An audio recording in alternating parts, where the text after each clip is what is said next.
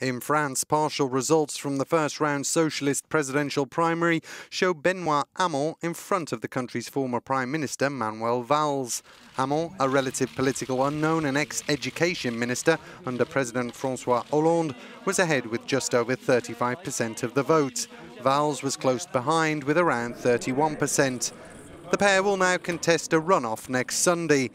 Third-placed candidate Arnaud Montebourg has already thrown his weight behind Hamon. Nearly 2 million people are said to have taken part in the vote.